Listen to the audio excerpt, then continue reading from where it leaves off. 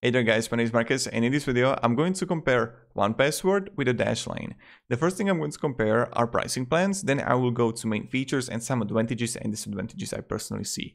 Now, both of these tools are great. If you're going to choose 1Password or Dashlane, you are not going to make a mistake. But personally, there are some differences I personally see. So yeah, now the first difference, before we start on a pricing plan, is that 1Password offers you secret key.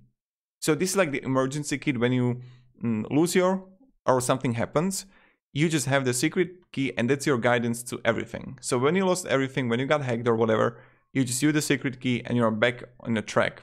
So even like it's like master password, but upgraded master password. And you just write here master password and you just print the document. Now let's go to the price. So this is the advantage because like Dashlane doesn't have it.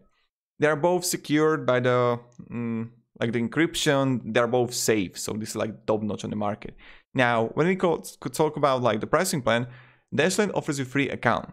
So Dashlane is winning in this department. You can see it here, up to 50 password, but you have only one device. So you can't use it for phone, only on like PC. Form, payment, autofill, okay, share up to 5 accounts, 2-factor, and plus the day free 30-day trial of premium. On a 1Password, you have only, let me show you, 14-day free trial. So $2.99, and then you have to pay $2.99. And this is like really up to which one you want. But from my perspective, I recommend like testing both and then just like closing account and choosing which one you like more. Now you can see it right here, $2.99, but billed annually. So that's another disadvantage comparing to Dashlane, because yes, you have free $3.99 and it's more expensive comparing to 1Password, because the Dashlane costs $3.99 and 1Password costs $2.99, but you paid monthly, not yearly. So even when you start paying, you can see that, okay, I don't actually want it, you stop paying. But in 1Password, it costs $2.99, but you have to pay a year. And when you're gonna pay, like, I don't know, per year in Dashlane, it's still expensive. So I would go definitely with the monthly billing. And then you get the family, and again, that's also cheaper. And Dashlane is dominating, I think, only because it's cheaper. I mean, it's more expensive, but it's on monthly basis. So in that way, in my eyes, it's a win for Dashlane. So invite up to 5 other people, manage members and billing. And let's just look right now on how it actually feels to use them. So this is like really subjective. In my opinion, 1Password is better. And I'm not paid by 1Password and Dashlane, again, I say that. So when I would go to 1Password, I got everything here like favorites, watchtower, logins, secure notes.